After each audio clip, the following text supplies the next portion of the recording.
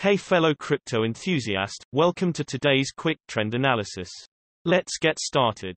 In today's video you will find out how the price of Ethereum has changed and what the technical indicators SMA, RSI and MACD are showing.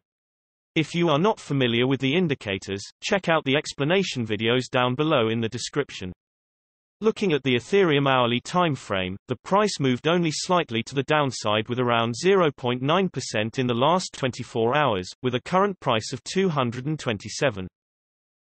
Looking at the hourly simple moving averages, for this time interval, the current price is below all of the simple moving averages, which looks bearish and you should keep an eye on the closest SMA. The 20 SMA will play as resistance or the price will peak above the current price, which is around 229.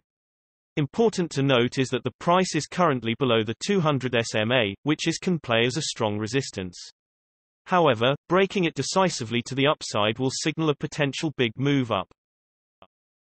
Jumping to the hourly relative strength index, the current hourly RSI of 34 is in the lower region, which means that the price is oversold and a rebound or some kind of consolidation is possible.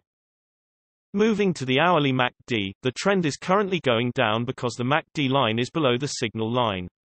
However, the MACD histogram shows that the momentum is currently shifting to the upside and it could be expected that the price will consolidate for some time, and you should wait to see if the MACD line will cross the signal line, which will be bullish. Jumping to the 3-hourly simple moving averages, for this time interval, the current price is below all of the simple moving averages, which looks bearish and you should keep an eye on the closest SMA. The 20 SMA will play as resistance or the price will peak above the current price, which is around 230. It's important to note that currently the price is below the 200 SMA, which is normally a strong resistance. A potential move upwards, however, could be signaled if it were to break decisively upwards. Moving to the 3-hourly relative strength index, the current 3-hourly RSI is at 40, so there are currently no signs of the crypto being overbought or oversold. Looking at the 3-hourly MACD, the trend is currently going down because the MACD line is below the signal line. The MACD histogram shows that the momentum is currently strong and it could be expected the price to go further to the downside.